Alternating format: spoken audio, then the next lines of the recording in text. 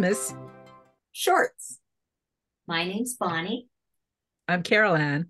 And I'm Collette. And we are airing this on December the 23rd, right before Christmas. So we decided we would share some Christmas memories. The memories that we have chosen are a favorite book, maybe as a child, as an adult, a favorite song, and our most memorable Christmases. So here we go. Carol Ann, can you tell us some of your favorite Christmas memories? Some of my favorite memories, of course, are around family and what we do together. And as kids, one favorite book was the Wish book. So when that came, it was each child would look through the book and circle something or even turn the page all together and say things like, that's mine, that's mine. So we had lots of fun with the Wish book. But I think one of my favorite stories, and it has endured through to movies, etc., A Christmas Carol. That was my favorite story and book, although one Christmas day, because in Newfoundland, all day Christmas day, the programming on TV was a lineup of different movies. And I remember one Christmas day watching a movie coming on, The Wizard of Oz. I had never seen the movie. There wasn't anything else that we were doing at the time. So I sat down and watched the whole movie with my family. Absolutely loved it. So that's a special memory from a Christmas day. And other memories have to do with visiting grandparents out in Bonavista Bay, and the different traditions there. But that was sort of crossing over into my grandparents' traditions. And still, it was lovely. And of course, Newfoundland. So the traditions are very much older and more related to England, because we were for so many years more connected with England than North American traditions. So, for instance, never had pumpkin pie or anything like that. We didn't have Thanksgiving. So we didn't have that, but we had all kinds of lovely traditions with our family, and loved to get together. Carol Ann, do you have a favorite song? A favorite song at Christmas time? My mother has had an organ. She played the organ. And a favorite memory is sitting down with her and playing Silent Night and singing harmony together with her. So she would sing the melody, I would sing the harmony, and we were playing the song Silent Night together. And it was a beautiful memory and a favorite song for that reason. Carol Ann, when you brought up the Wish book, oh my goodness, that is such a memory too for me. When the Wish book came in from Sears catalog, and my sister and I going through and, pointing out or making our list, that was a staple. So thank you for reminding me of that special memory. Collette, do you have some special memories that you'd like to share with us? Maybe a book, a song, a special Christmas day? When I was a child, we would always go to Cornwall to be with my mom's side of the family.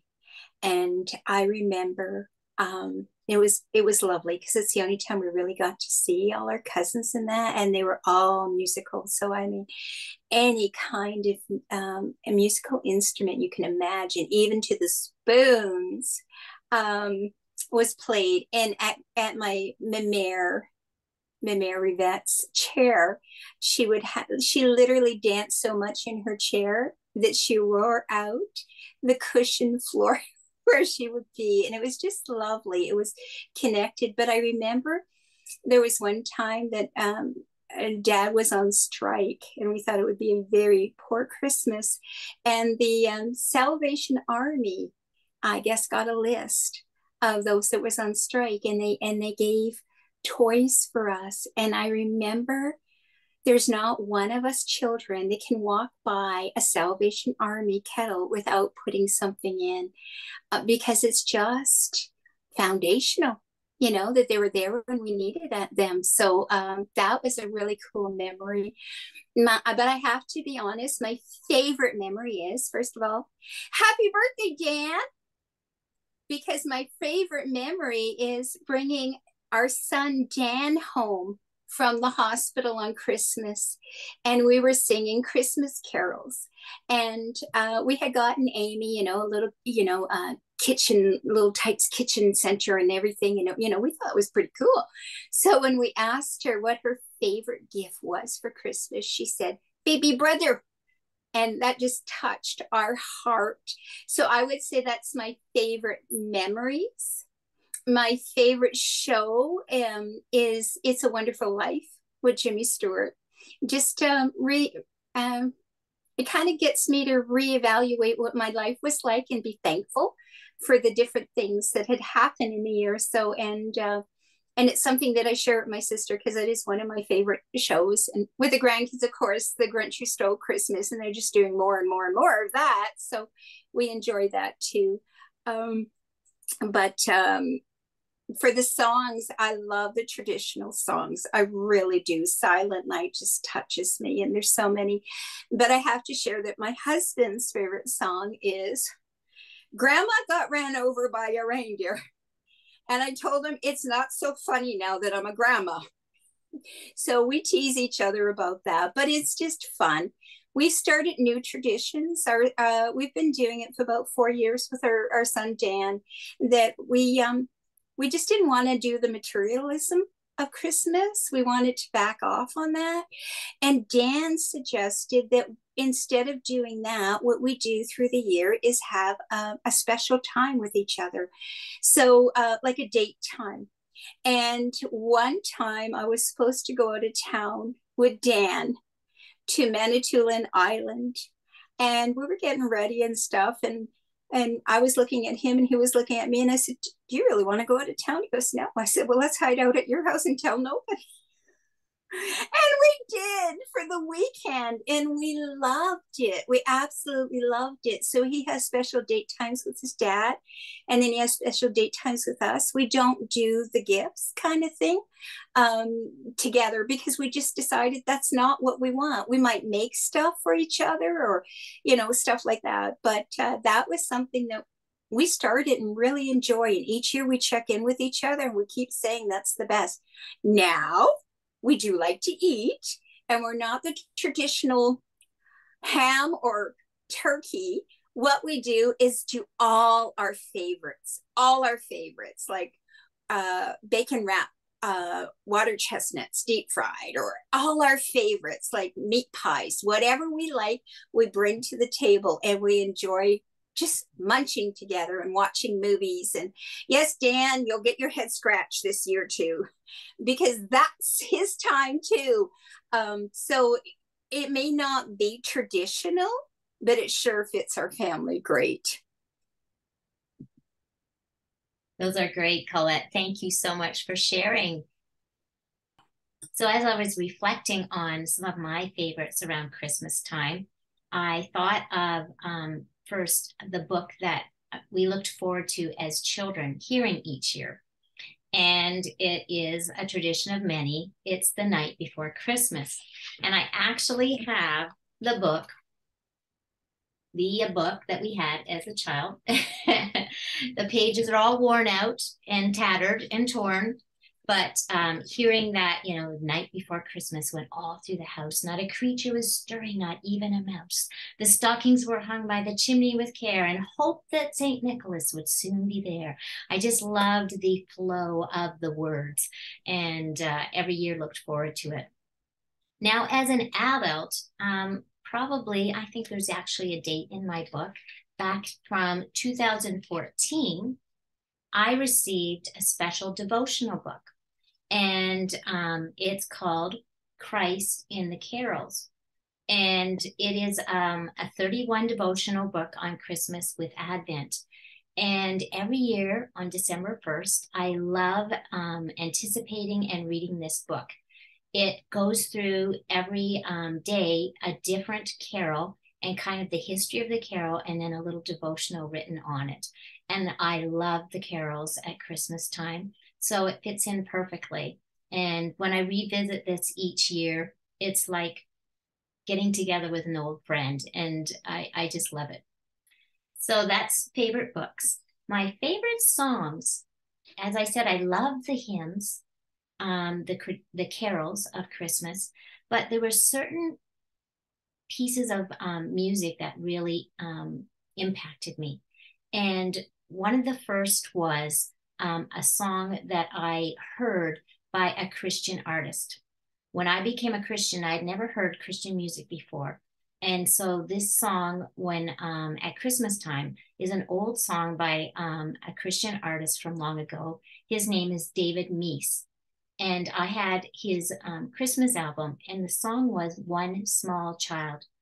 And I would play that song over and over again, the impact of Jesus in my life. It just stirred something in me.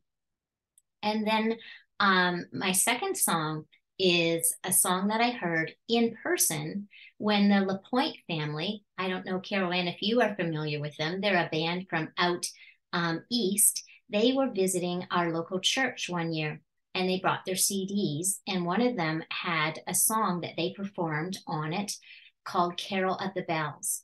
And that is one of my favorite songs, hearing that, and they sang it so beautifully.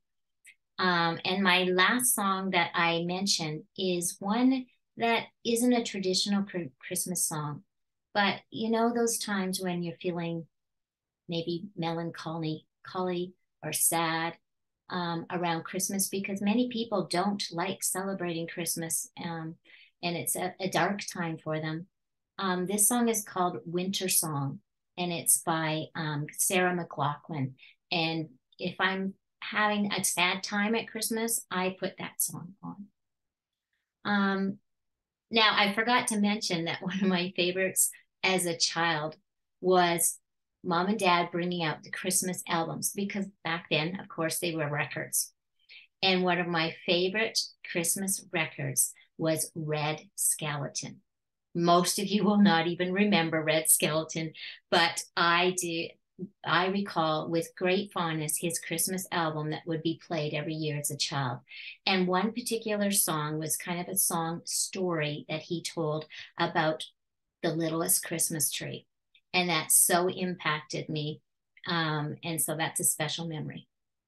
So I have three special memorable Christmases that I'd like to share.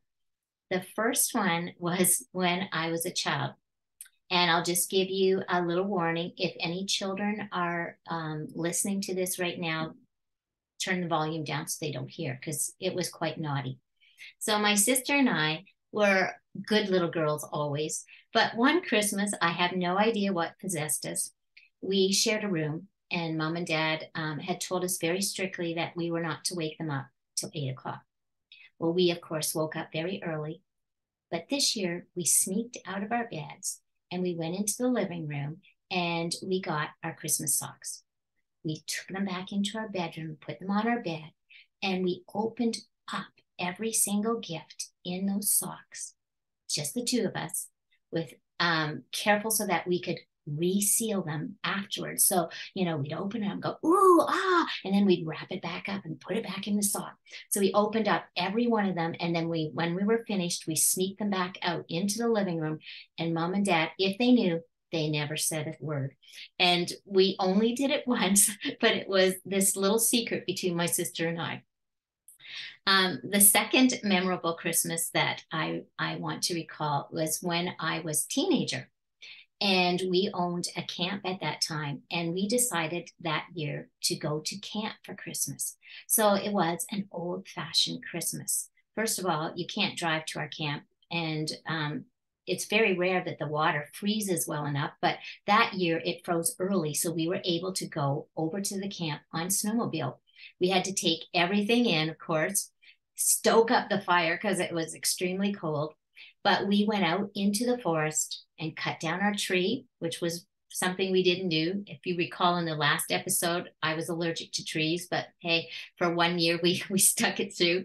So we cut down our tree. Then we made our decorations. We popped popcorn and strung it in cranberries, all the old-fashioned ways, and brought in the gifts. And it was just a tremendous old-fashioned time, just the four of us together, my sister, my mom and dad, and I, and just something that we talk about even today.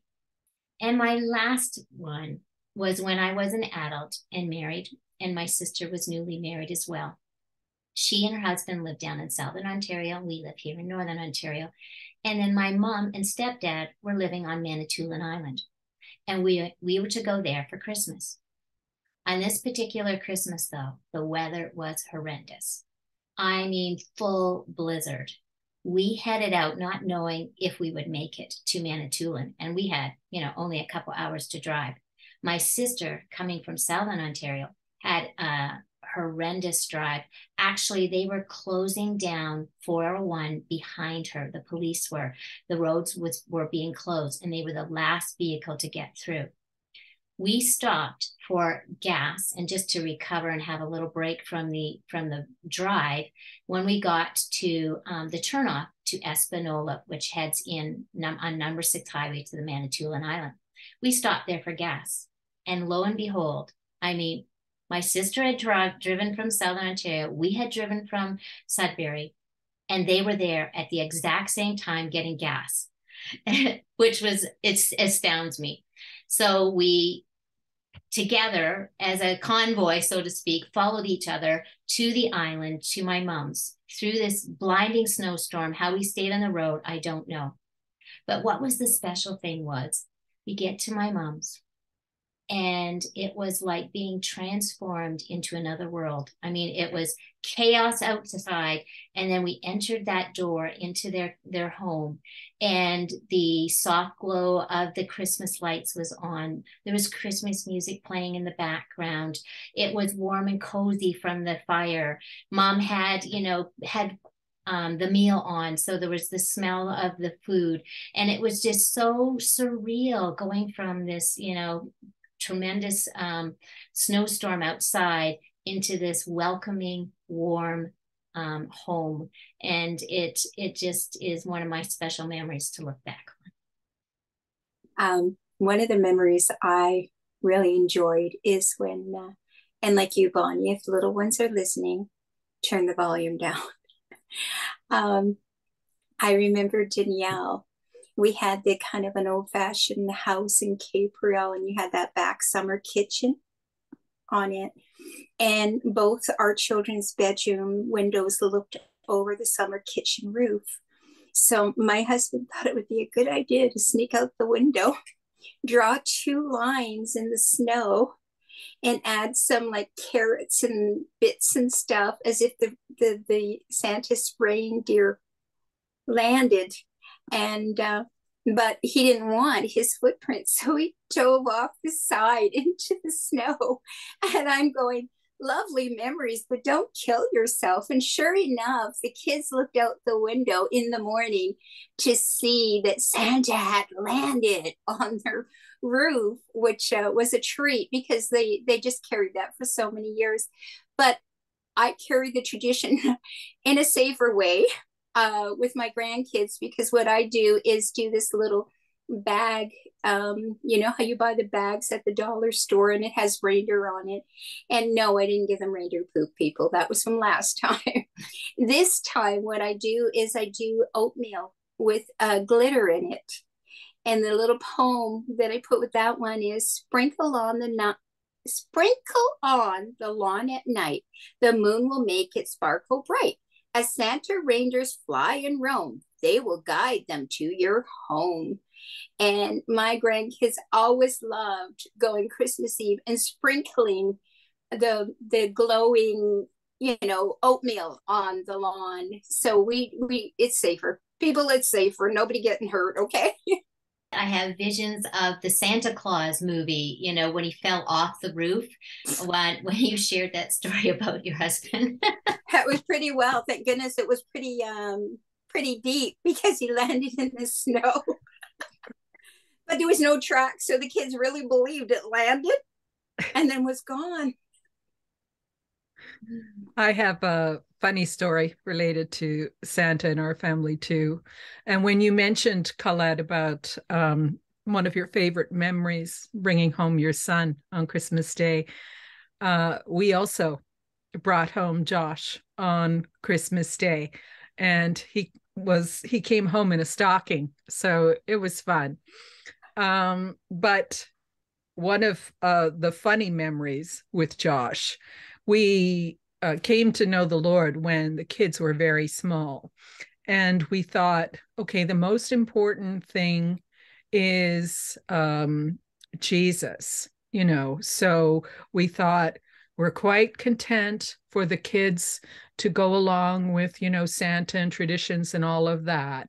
But as soon as they start asking questions, we thought we want to tell them the truth, because we thought in our minds, if we tell them about Santa and we, you know, just maintain that that's true, then later on, when they are asking questions about Jesus, and we say, yes, that's true, then, you know, they may question what we have been telling them. So we thought, as soon as our children ask the question about Santa, we were going to tell them the truth. So for Josh, who has been very curious ever since he was young, I believe he was going to kindergarten,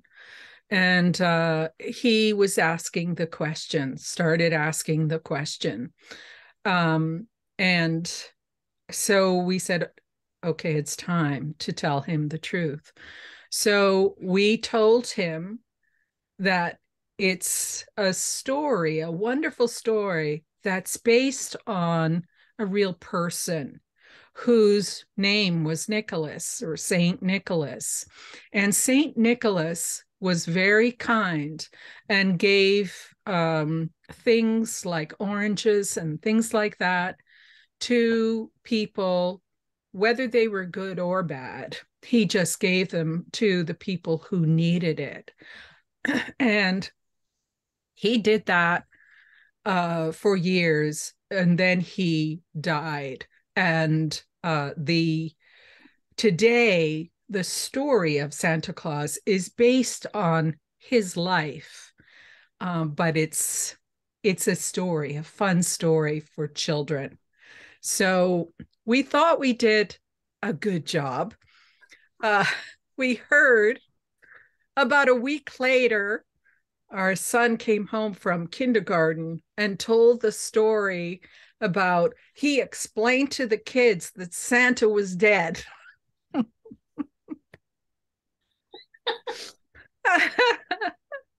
And how the teacher managed that in a very careful way. So Josh was asking us questions. So who's right? You know, the teacher said this, so what's right? And so we had to very carefully explain, you know, the truth again, but that other children still want to believe.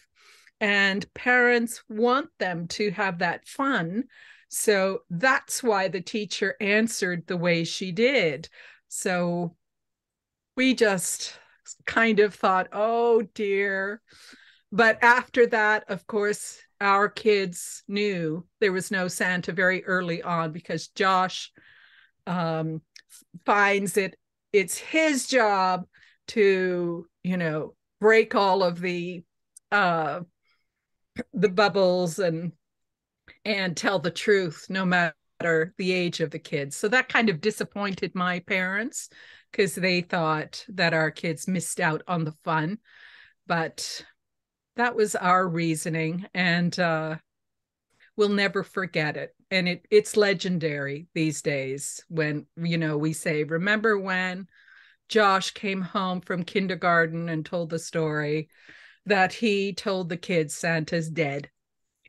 Carolyn, I so can relate, because when Amy came home, and I guess somebody, maybe she went to school with Josh, because when Amy came home and she said, Mommy, is Santa real? And I said, honey, Mommy's never lied to you, right? Right. Do you want the answer? And she walked away. And I said, good for you, because like you, Carolyn, when I was little, my brother thought it would be educational to show me where our Christmas gifts were. And I saw everything I was getting for Christmas, and I wanted to believe in Santa so much that I thought, oh, he must have been sick and sent them ahead of time.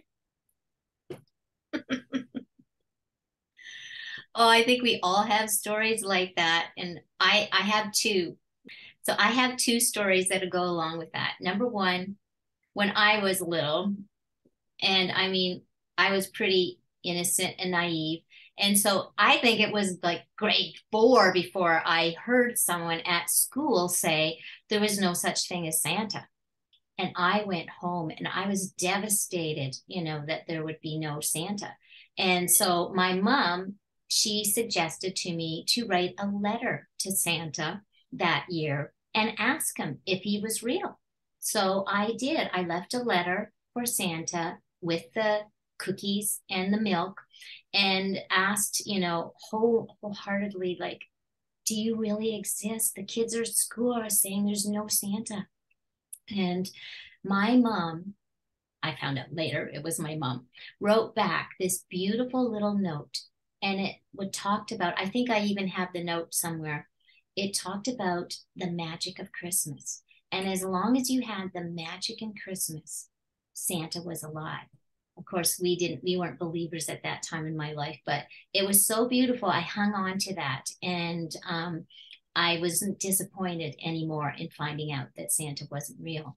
Now, fast forward, when I had my son, I was Christian. So I had the same desire as you, Carol Ann, and you, Collette, not to lie and to tell the truth. So right from the get-go, we told our son that this was a lovely tradition and people carried this on, but that Santa wasn't real right now. He wasn't a living person. And we also told him, you can't tell the other boys and girls at school because they still believe in Santa. So we have to keep this a secret. And I can tell you, he didn't tell anybody. He knew for himself, and we always had gifts, and, some family members gave him gifts from Santa and he knew it, but he never, ever told somebody else and ruined the surprise for him. And to this day, my son is the best secret keeper you could ever want. If you ask him to not divulge something, he will not. So maybe it came from that. I don't know. But anyway, just 3 different takes on a really interesting story about is there a Santa or not. Thank you, ladies, for sharing those.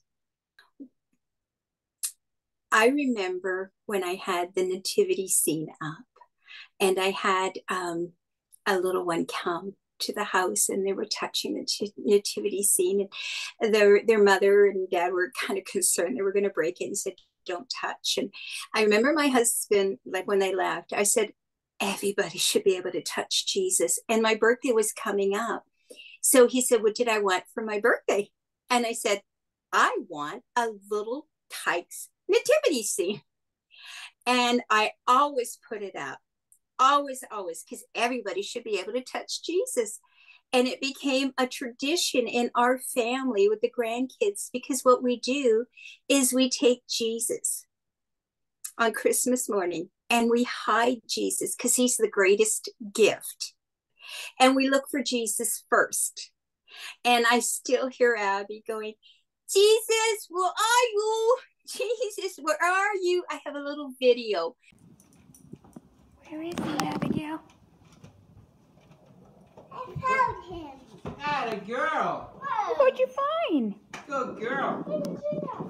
He was hiding. He was hiding, baby Jesus. Where'd you put him now? Put him on here.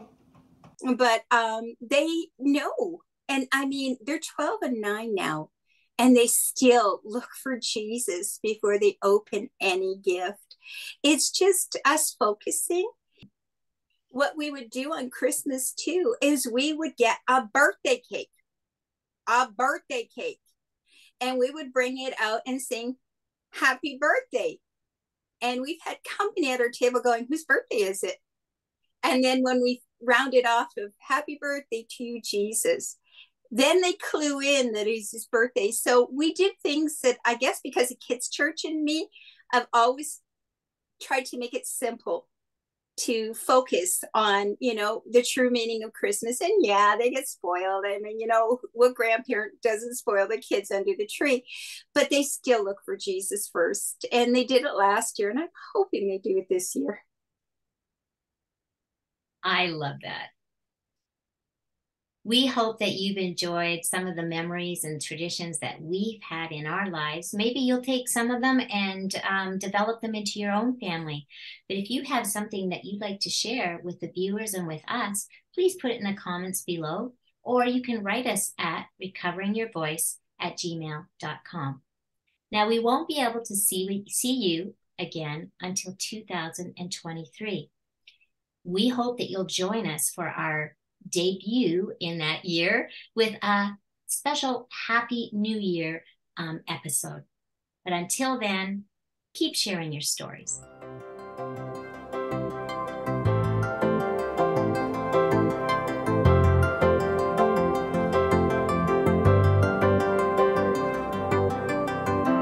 Yeah, your color is better. What did you do different?